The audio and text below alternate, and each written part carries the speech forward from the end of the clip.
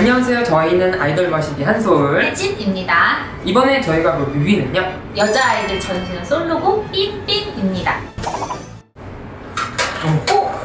손가락이 뭐야? 알바생 느낌이야. 오, 그렇네.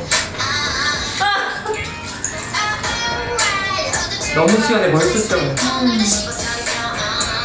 너무 독특해서 너무 좋아. 주곡도 너무 좋아. 알바에서 벗어나오고 있어. 이분들이 뒤에서 나중에 춤 같이 추겠다. 그 고객들.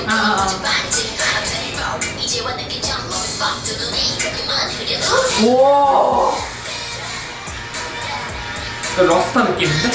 뒤에 버거들 귀여워. 버거 있어? 아, 이거 귀여워.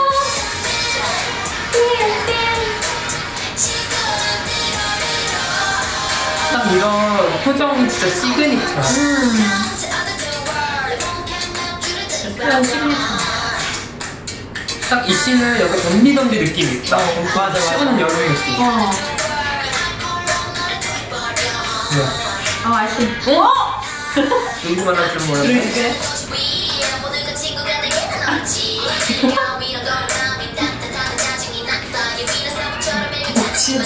진짜 한번할 것 같아.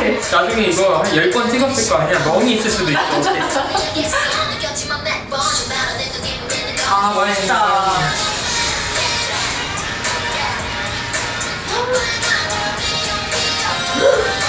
라인이네. 삥삥, 삐용삐용.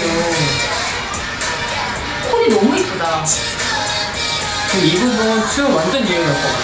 방금 너무 신났어, 춤.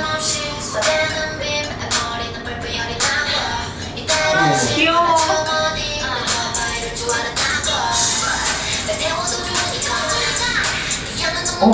샤넬.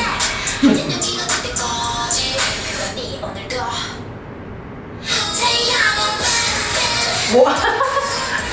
어머머, 위에서 떨어지는 게 이거네. 베스트. 요만한 버거가 입자만하게 커졌어.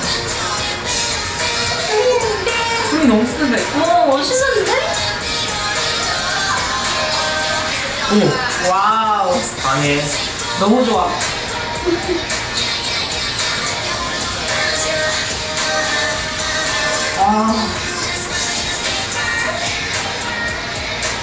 근데 진짜 클래스가 달라. 너무 빠져들고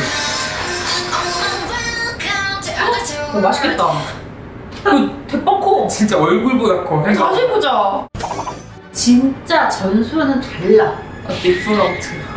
이번 앨범에 전소연의 또 다른 자아 윈디가 등장하잖아. 누구 어디? 윈디! 누구 이 윈디였어? 아, 윈디로 나온 거야? 윈디 버거를 출시해가지고 거기 대표 메뉴로 타이틀곡이 대표 메뉴거든. 타이틀곡으로 삥삥이 나온 거야. 저 폭죽 터지던 햄버거 이름 삥삥인 거야? 메뉴 이름이 삥삥인 거야. 걔가 삥삥이라고 삥삥 세트였어.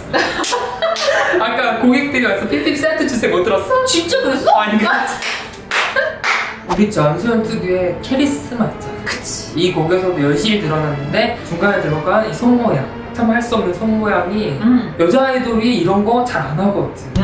역시 캐리스마가 장난 아니었어. 정말 전소연과 여름은 너무 잘 어울리는 거. 이번 곡도 아예 진짜 대놓고 서머송이잖아.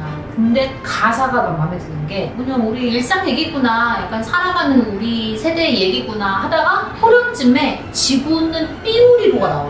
그러니까 지구가 아파하고 있는 거야, 이 여름. 지구온난화 때문에 환경보호송도까지 들어간 거지. 그리고 춤도 너무 중독성 있어. 그 춤 누가 커버 빨리 올렸으면 좋겠다. 진짜 우리도 할까? 댓글에 좀 남겨줬으면 좋겠어. 너 춤 진짜 이상하다. 지인들이 괜찮다고 난리나. 겐톡 오고 난리나 요새. 진짜? 보기 싫다고? 그럼 다음에 또 여자 아이들과 전소연 관련 영상으로 찾아뵙겠습니다. 구독 버튼 꾹 눌러주시고요. 이번 곡 삐삐에서 좋았던 부분 댓글로 남겨주세요.